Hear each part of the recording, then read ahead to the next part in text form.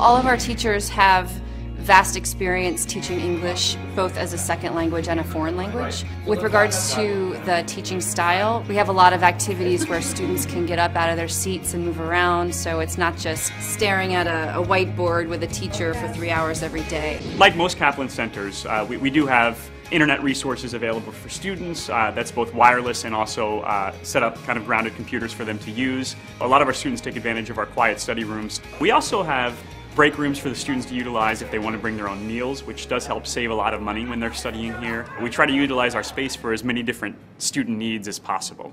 Being in a homestay has been for me a very nice experience. We're having just dinner right now.